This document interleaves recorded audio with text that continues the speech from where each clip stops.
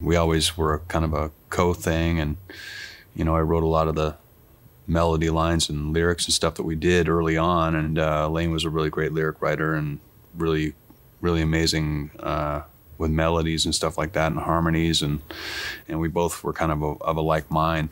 He, of course, was, you know, far more talented in that area as a vocalist, and I didn't have a lot of confidence there. And even though I had a lot of confidence in my writing, but to actually perform it, and so we kind of, you know, we kind of relied on each other. We were kind of it was a real team there, you know, and we both kind of grew through kind of support of each other, you know, and you know, William brings, you know, probably, you know, for lack of a better comparison, he's probably plays, you know, the role that I've played in this band in his own band. So,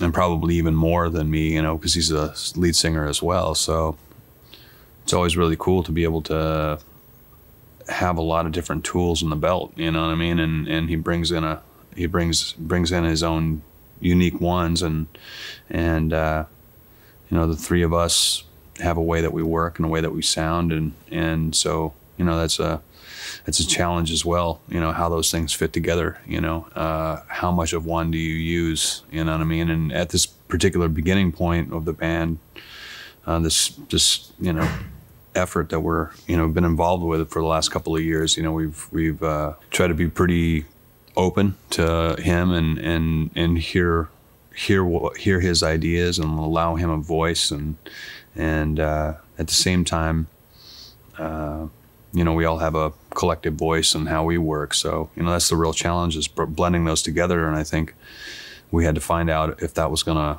work, you know, and it took some years to do that, to make the decision to make a new record. And I'm glad that we made that decision. And I think that the answer is pretty clear on that record, you know.